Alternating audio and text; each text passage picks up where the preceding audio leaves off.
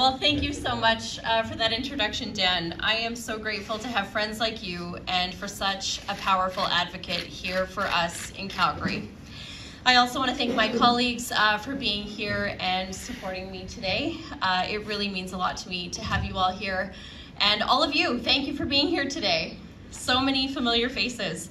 I do know that we are in a local state of emergency with rain across the province right now, and as much as many farmers have really been needing rain, we're all concerned about the devastation of floods as well. That said, I am happy to be here today to announce that I'm running for the leadership of the United Conservative Party.